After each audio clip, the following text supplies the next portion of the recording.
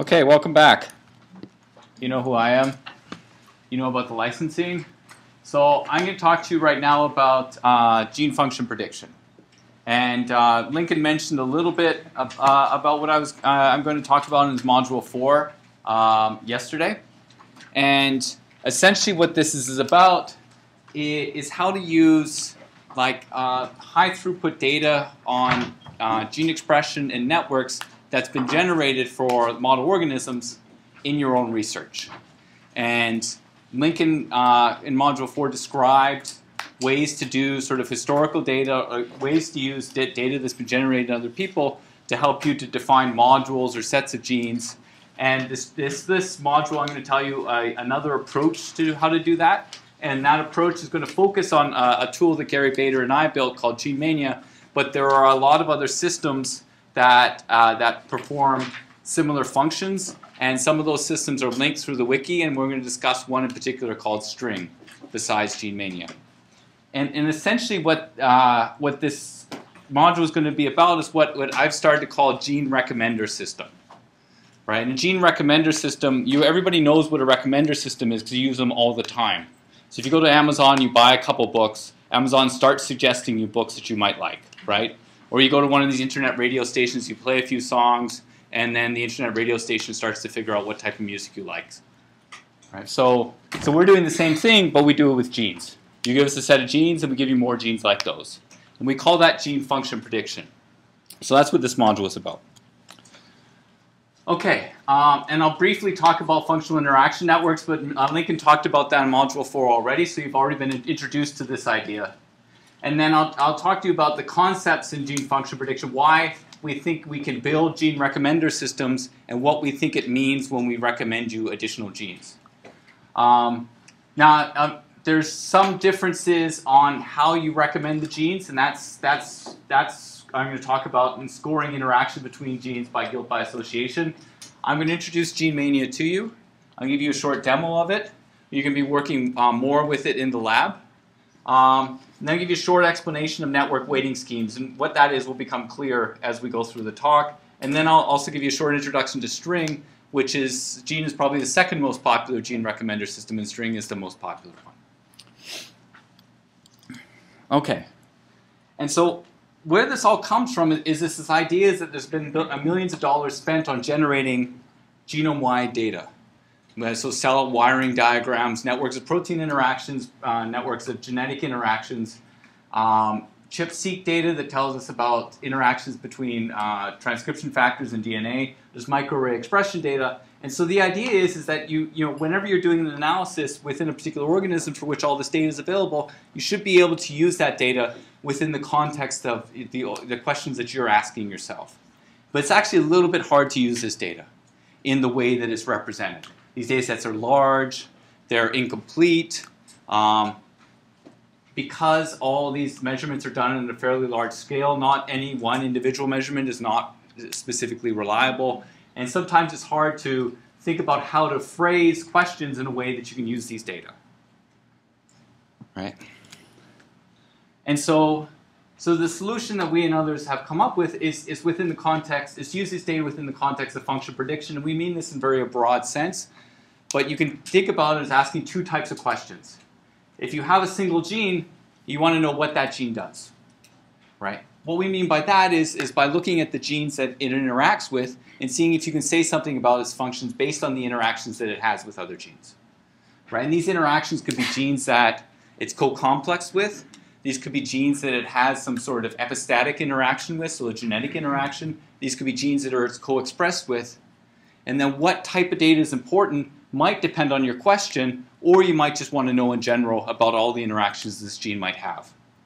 And then another type of question is like, give me more genes like these. And this is a slightly different question than this one. So you buy one book in Amazon, and Amazon might tell you a whole bunch of other books, but you buy 5 or 6 books, now they're starting to build a profile out of you, and they know more precisely what you want. And I think maybe Amazon's not the right example here. I think internet radio is probably the better example. Okay, and I'll show you some examples that distinguish between these two types of questions. But really, those are, by answering these questions, this is the way that we can query all the interaction or genome-wide data that's been generated for the model organisms that you might be working on. Okay, and all this is driven by something called the guilt by association principle. And where this comes from, this is one early example of this. This is one of the first microarray papers. And what they did in this microarray paper is that they just profiled yeast genes under a whole bunch of different conditions.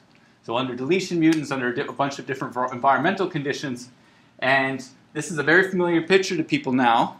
But each one of these rows corresponds to the expression pattern of that gene across the various different conditions.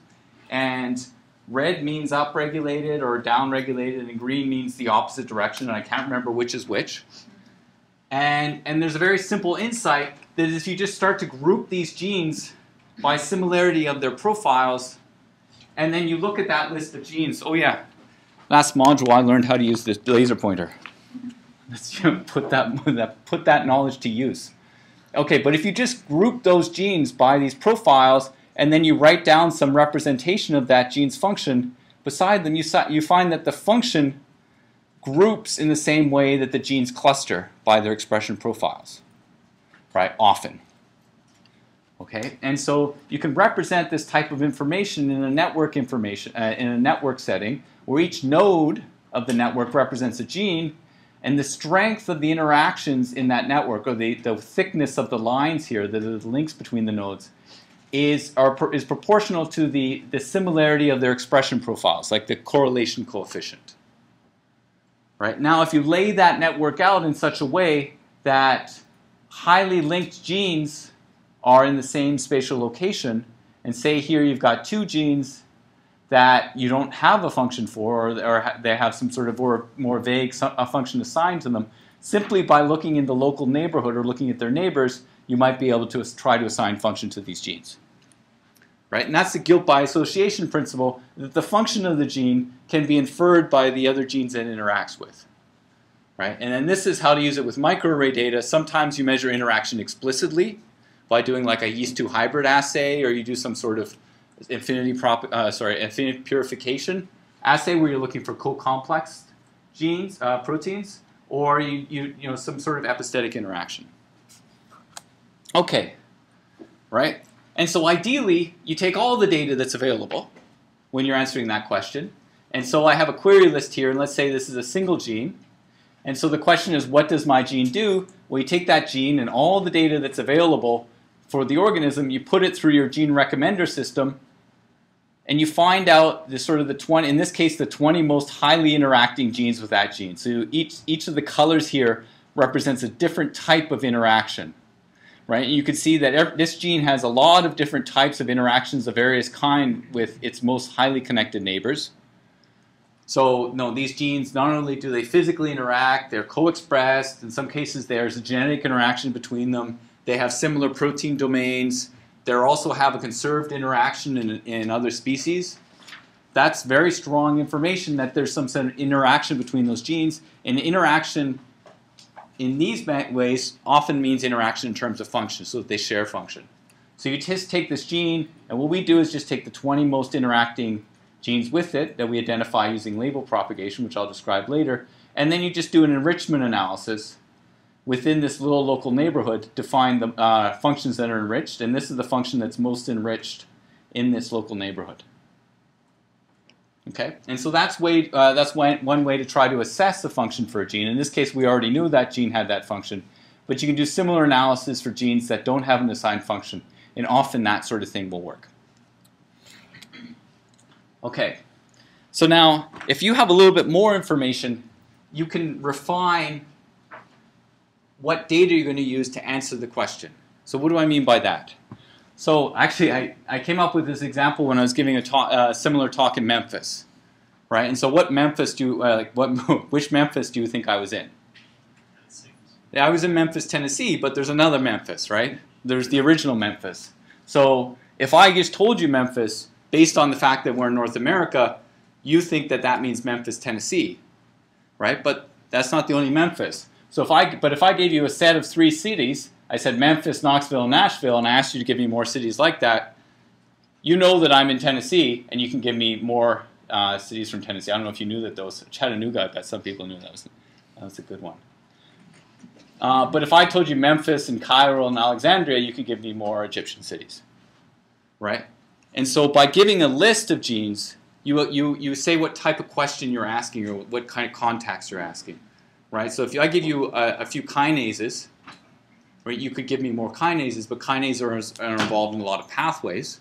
So if I give you members of the same pathway, then it becomes clearer that the question that you're asking is a question about the pathway, right? And then based on the question that you're asking by your list of genes, you should be able to select the data that's most relevant to that question, right? So if I give you a few members of a complex, I'm probably the data. If I give you a few members of a complex, the most relevant data to try to complete that complex would be physical interaction data, right? But that's different than if I give you a list of genes that have similar protein domains. Okay. So to answer this question, give me more genes like these, you take a query list, and actually this query list is on the wiki because we're going to play with it later. And you take the gene and network data, push it into the gene recommender system, and then you get out a list of genes. You get out the ones that have the dashed lines here. Those are the ones that were in the original query list. The ones without the dashed lines through them, those are the ones that are related. I've just annotated these with enriched functions in this set, and I've shown the networks here. But the other thing that this gives you is it gives you a list of it gives you a relative weight of the networks based on how good they are at answering the question, give me more genes that are in this list. Okay, I'll make that a little bit clearer later on. But if you ask a question like, give me more genes like these, that provides you the information that you need to say what types of data are relevant to answering this question. Okay, and so here's GeneMania. At this point, I was going to give you a motivating demo. So let us hope. Yeah, I guess. Okay, I have the gene list.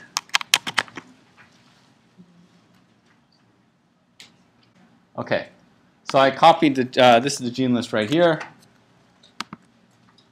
Okay, paste the gene list in. I've chosen human, and the easiest way to interact with GeneMania is just to press go. Okay, so what happens now? So what GeneMania is doing in the background is it takes your list, and because the list is sufficiently long to give me enough information to say what type of question it's asking, GeneMania is actually able to weight the different sources of data according to how well they reproduce the genes on the list. Right? So if I take this list and I say, well, how do these genes interact with one another? And most of the time they interact through co-expression interactions. That suggests that if I want to add more genes to this list, co-expression is a good type of data to use to try to find those genes. Right? And so that's how we assign the weights to these various types of sources of data. The black genes here are the genes on the list, and the gray genes are the 20 most highly interacting genes with these query genes based on networks of this type, right? And so in the network display, you can click on genes. It gives you information about the genes. You can link out to Entree if you've never heard of that gene before. This links you to the gene information, more information on the gene. This grid right here, let me find one that's got actually stuff filled in the grid. So this tells you what functions that gene, what functions that gene has. So this is called the function grid. So these are gene ontology annotations, and these are ones that are significantly enriched among the nodes here against the background of the entire genome at an FDR of 0.05. Okay, you can have a better look at those functions over here on this side. You can annotate the graph. You can color the nodes according to those that actually have that function. You can find out. You can also look at the data that you use to try to produce genes on this list. So this is one source of data that it used. So this is a co-expression network that was generated using data from this study right here. You can find out more about that study by clicking through here. That takes you to the PubMed link. data we downloaded from the Gene Expression Omnibus. You can find out more about by clicking through there. So these are the weights that are given to the various co-expression data sets. A lot of these genes share protein domains. So these NOS, I think that's nitrous oxide synthase genes. They are all connected together because they presumably have the same protein domains. These are other genes that share those protein domains, or their protein products share those protein domains. As Lincoln talked about yesterday, a number of these genes also are in the same pathway. And genes in the same pathway are connected by the pathway links. A number of these genes are expressed in the same sets of tissues. And they're connected by co-expression links. A number of these genes interact, and those are connected by these links here. Okay. You can find out more about individual links by clicking on this. So these are all the co-expression data sets in which these two genes are co-expressed with one another. That's the basic interface. And then the lab goes through various aspects of that interface. And so what do you get out of this? Well, let me reset the... First of all, there's some graph layout that's going on. So genes that are highly interacting with each other are spatially located next to each other. So if you have a long list, that can help you identify clusters of genes that share a lot of interactions within the list. You can also get to find out how the genes in the list interact with each other. So most of these genes in this list, they're largely co-expressed with each other, and they share a lot of protein domains. Right? Again, it gives you, it's a gene recommender system, so it gives you other genes that are like these genes. You can control how many genes are provided by just changing the options in the advanced options panel. And there'll be more on that in the lab. You can also specifically adjust what network data it uses by going in for individual networks and checking on or off networks that it will look at to determine which are the relevant networks. Okay.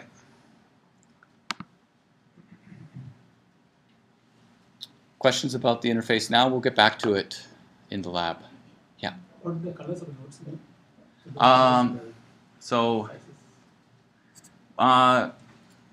We were coloring the nodes ourselves. So by default, just let me clear all these things up. When you first when your first returns from the list, the black nodes are the ones that were in your query, and gray nodes are the ones that are the most highly interacting genes. Those are the ones that GeneMania found. When you go to the Functions tab, which I did over here, you can color the nodes according to those that have the function. So these are all the nodes among this list that have this molecular function that's defined here. So the node colors are things that you yourself add.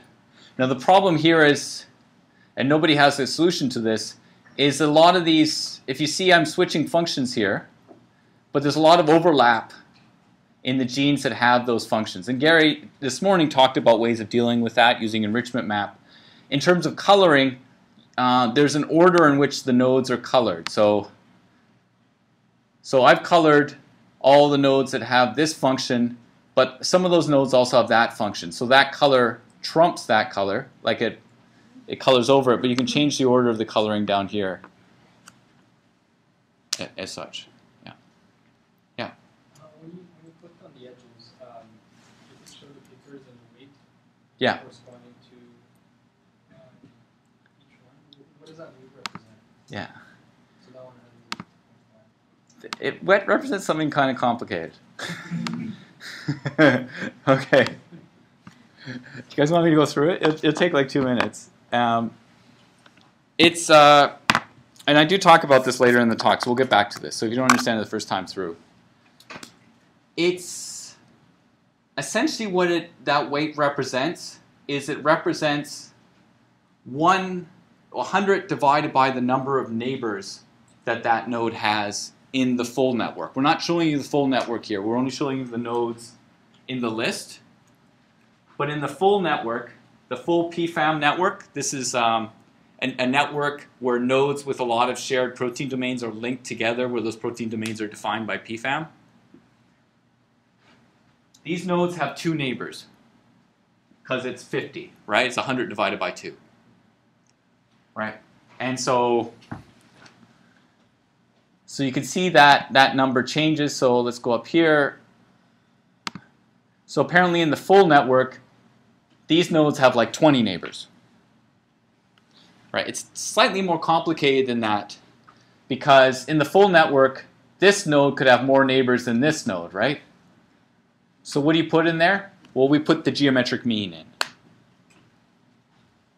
Okay, it's like the arithmetic mean, but it was with logs instead of additions, right? And so we take that weight to represent some sort of measure of how likely it is, some sort of measure of functional interaction. The idea being, if you only have 1 neighbor, you probably share function with it. But if you have 50 neighbors, let's just say there's one, maybe you share function with one of the neighbors, right? It's kind of a vague way of doing that, obviously, but that's the way we did it. It becomes slightly more complicated when you look at co-expression. For the co-expression for and actually for shared protein domains. The original network, the co-expression network, the links are already weighted by correlation, right? So then we divide by the sum of the correlation of all nodes that go into, all edges that go into a node, so that everything adds up to 100. So things will be weighted slightly higher in co-expression networks if they were more correlated with one another. That's why it's a little more complicated. Okay. All right. More questions? Yeah. Are you always going to have connections if you have, for example, a gene that's not really related in the network, but you just are searching? Is it just going to have the node separate? So if there are no connections, you'll just see a separate node. Most genes have connections. That said, we do what's called sparsification of the networks. And so what that means is, so a co-expression network, you can measure co-expression between any pair of genes, right? But we only consider, I think it's the top 100 most co-expressed genes with the other to make a link. So in a co-expression network, the most interactions that a gene will have is about 100, right? And so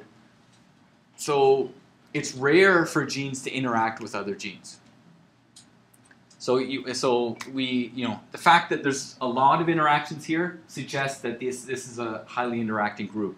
If we put a set of random genes in, there may be a few interactions that come up, but there certainly won't be as many as what we're seeing here.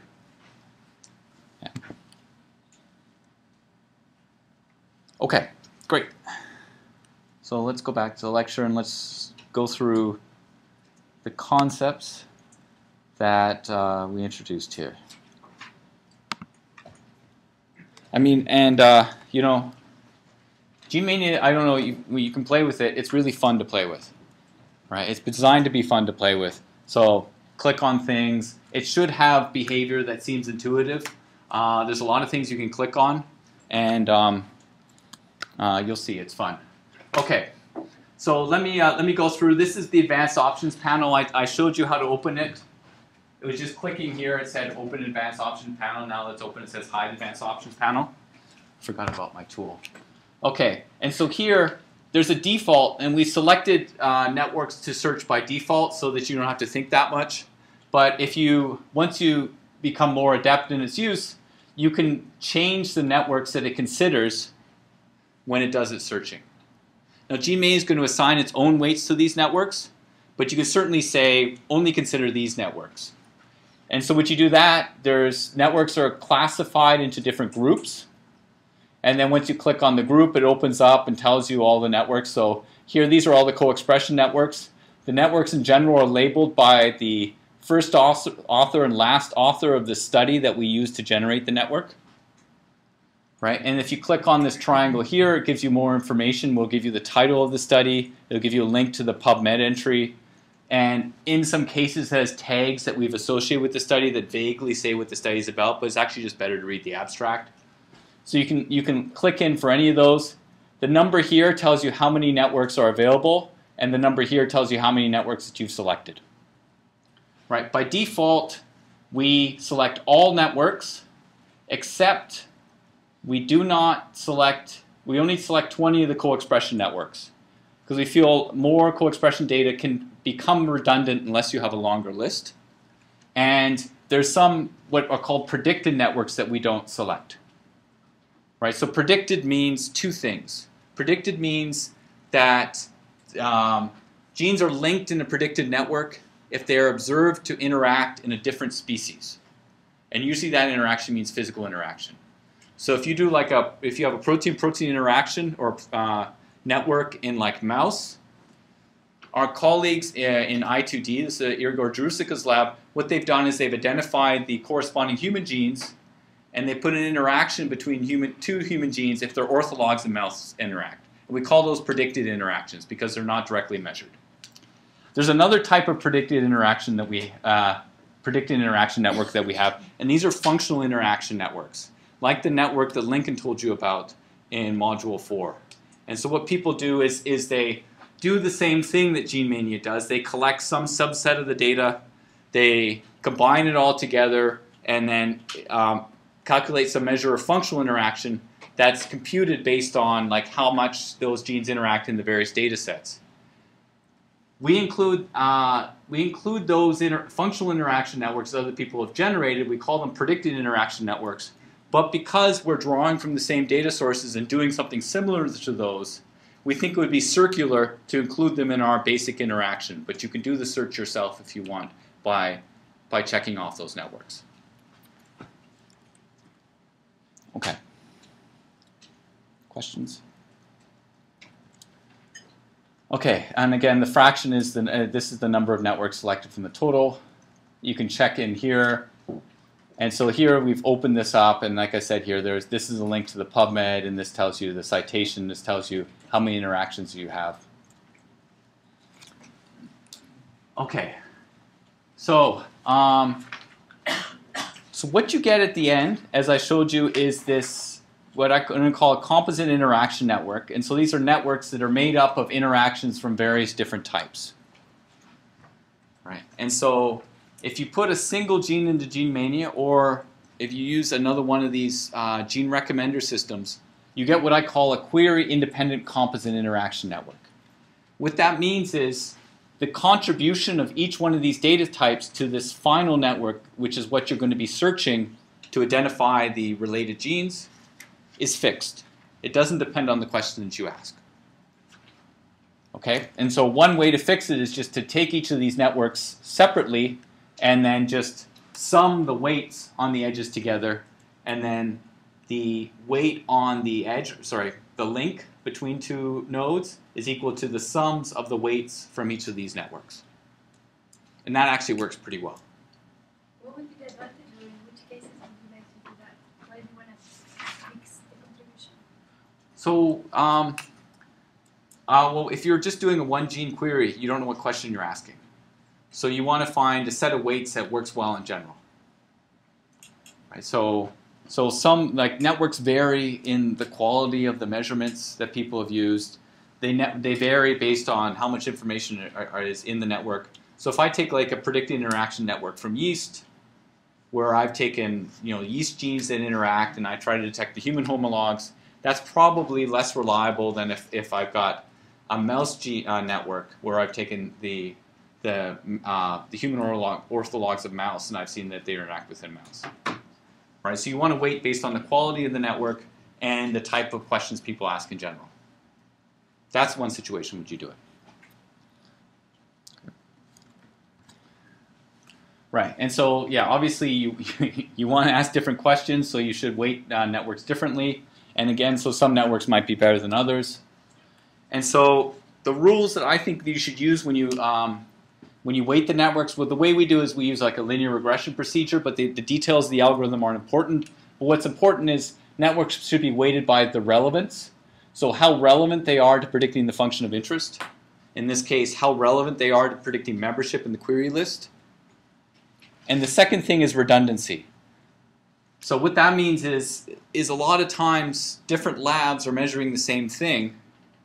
We combine those, we take the networks from both labs at the same time because we think, you know, it's useful to have both those types of information available, but we want to recognize the fact that this is redundant information in general, so the individual network should be downweighted a little bit. One way to think about that is if I took a network and I just duplicated it 5 times, and then I was using equal weights on all of the networks. The network that I just duplicated 5 times is going to contribute more to the final network than if I just had that network represented once. Right? So we want to be able to detect cases like that or near duplications and downweight appropriately. So in the final weighting, those 5 networks, the sum of their weight should be equal to the weight that that one network would have gotten if it hadn't been duplicated in the first place. Okay, and so that's where we get these query-specific weights from, and that's what these numbers here mean. So we actually do assign numbers in the query-independent case because those are numbers that we've computed by asking how well those networks reproduce shared Go annotation. Okay. Okay, and so you get to, so GeneMania has one network weighting scheme that uses by default, and but if you want to control how it does its weighting, within the advanced option panel, this tells you how to do that control. So the default is automatically select the weighting method. So if you don't do anything and your gene list is 6 or more genes, we try to assign the weights based on the query gene list. So based on how well those networks, how often those networks are connecting together genes in the query list. Right? If your query list has fewer than 6 genes, so 5 or fewer genes, we use what's called a gene ontology-based weighting biological process. So what that is this is why I have to, okay. What that means is that we use fixed weights. So we'll use the same set of weights regardless of the gene list that you provide, but those weights are set based on how well those networks reproduce patterns of Go annotation for biological process terms. If you're asking a question about like the biochemical activity or molecular function of these genes, you might want to select that, which uses a different branch of the hierarchy. Or if you want to ask a question more related to like where they are in the cell or what protein complex they're part of, you might want to select this weighting. We also have equal weighting, so you assign each network an equal weight. You can weight equally by network. But some data types have more networks than the others, so you can also weight equally by data type. So each source of data contributes the same amount. Okay. Okay.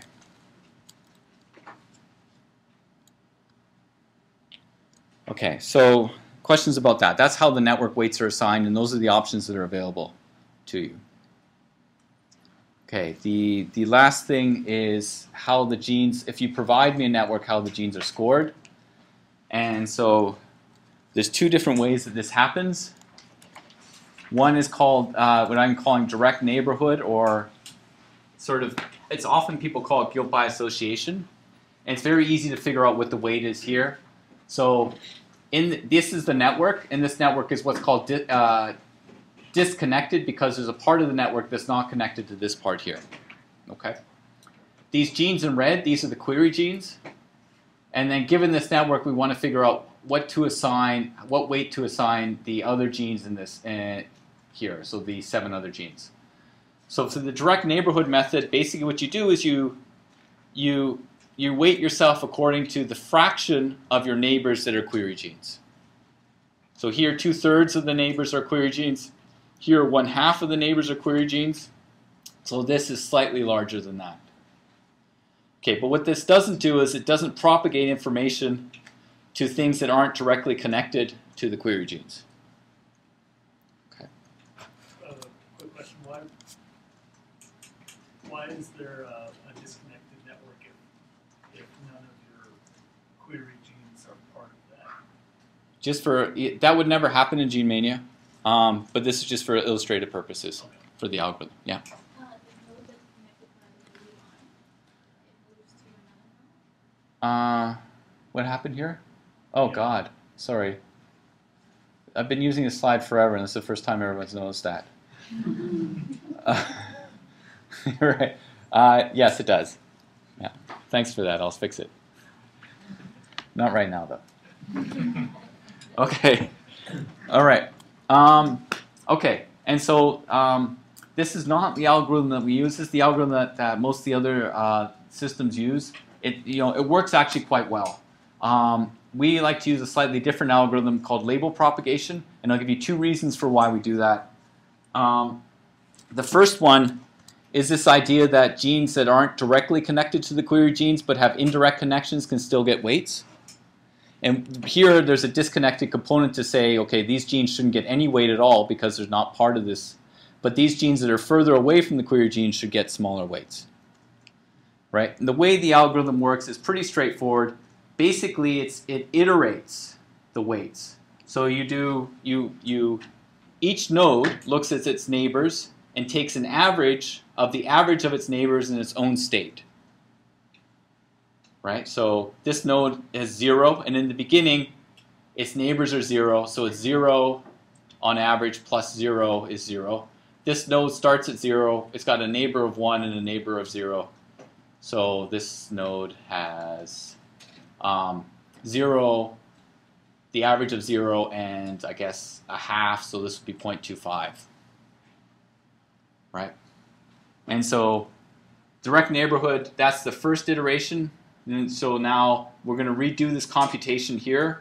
So now this node has neighbors that have non-zero values, so it's going to get a non-zero value. Now in the next iteration, this node has neighbors that have non-zero values, so it's going to get a non-zero value. So the weight propagates through the network, or the label propagates through the network. Okay. Okay, so these are just details. So the direct neighborhood, it depends on the strength of the links to the query genes and the number of query gene neighbors. Here, the label propagation depends on these two things, but it also depends upon whether or not the node is in a cluster of nodes with the query gene. And the next slide points that out in a little bit more detail. Right? So if it has a number of shared neighbors with the query gene, right?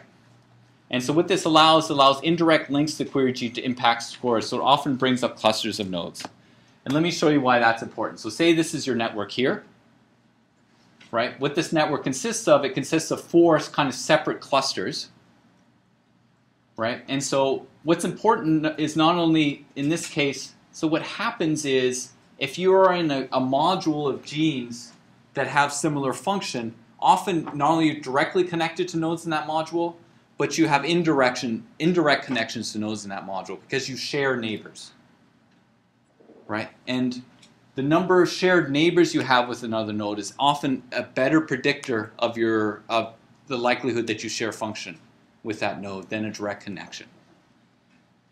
Okay, so if you only consider direct connections, you can't incorporate that type of information, right? But here, because you're propagating the label around, what happens is in the first step you propagate that label to here, and then you propagate that label to here, and now this node, when it reassigns its label, it gets information not only from the direct connection, but from the indirect connection because you propagated it there the last round. Right? So the links within this module reinforce each other during the label propagation. And so things tend to be more spread out. So what happens is it pulls out modules a bit more often in clusters of nodes. And you'll see that when you use GMania. Okay. All right. So what do we have? We have a large automatically updated collection of interaction networks. And this is what you should expect from any gene recommender system. We have a query algorithm to find genes and networks that are functionally associated with the query list. So again, gene recommender systems will do this for genes, but not for networks. And we have this interactive client-side browser with the link out, so you can go and find out more information. And String does this very well as well, and I'll show you String in a second. Okay, so where do we get our data from? We right now have the largest collection of data that's available. So if you go to Cytoscape and you look at where to get network information from, we have 6 times more links than anybody else does. And that's largely because we get data from everybody. So all the physical interactions are collected together in something called IREF. This is an organization that shares physical interactions among themselves, so we get all their physical interactions. Plus, we add genetic interactions from BioGrid. We query gene expression omnibus every once in a while to find expression data sets that are large enough for us to build reliable co-expression networks out of. Our data on what are called interologs, so this is where we use information about whether or not the orthologous genes in another species physically interact with one another. That comes from I2D. We use interpro to tell us about shared protein domains. We also collect some organism-specific data sets. So for example, if you know yeast, there's what's called the yeast GFP collection that tells you about the subcellular localization of proteins. We have that information. We get our gene ID mappings from Ensemble. We get our gene annotations from Gene Ontology. Okay, and these are all the gene identifiers. This is our current status. So there's also a Cytoscape plugin which you've installed. This is what it looks like. This is what this looks like. We have something, this is a bit more of an advanced thing, but we have something called Query Runner. And so what Query Runner is all about is evaluating the added value of a network. So if you want to ask the question, what does this network that I've just generated add to global knowledge about gene function? The way that we articulate that question, or the way that we answer that question, is we say, okay, let's take all the network data that's available out there already. Let's try to reproduce all the gene annotations that have already been done. And let's see how well we do that, measured, in this case, using some measure called the area under the ROC curve. And then let's ask how much that decreases if we remove this network from our collection. Right? So what's the added value based on all available data of this new data? Right. So you can use information like that to tell you of sort of the quality of the informativeness of the interaction data set that you've generated, but also what type, or whether an interaction data set helps you for predicting some types of function versus other types of function. So we have tools to do that. So then, String is another gene recommender system that has some of the similar functionality that GeneMania does. String, we focus more on genes. String, their focus is more on proteins. And so here's a sort of a similar interface. You can put the protein name. String automatically detects the organism, so it will ask you a question to see what organism you meant. You press go. Okay, and if you do that, these are the results. I think I searched for interactors of RAD50. String uses a similar representation to represent the data sources that link things together. String has 8 separate types of data. So the network is very similar to the one that you might see in GeneMania. They actually use our network display tool to do their network displays. And you can find out information about the predicted functional partners. This table here tells you how things are interacting.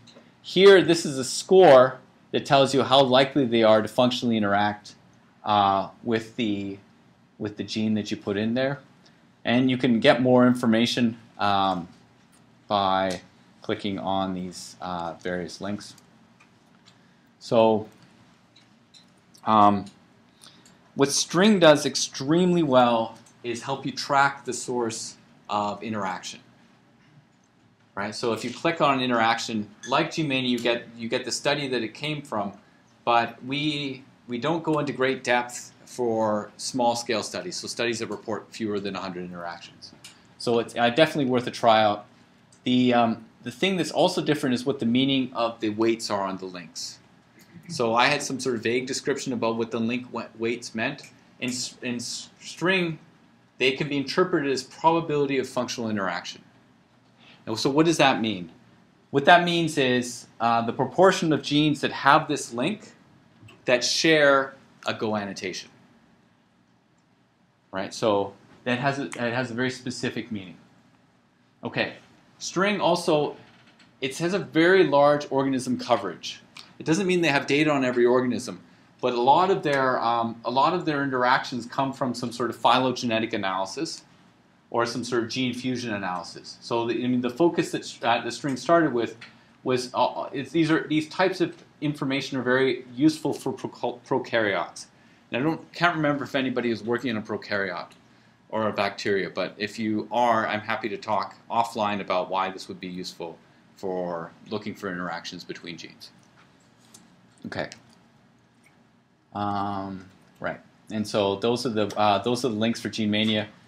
The link for string is string-db.org. But if you put string and functional into Google, you get it.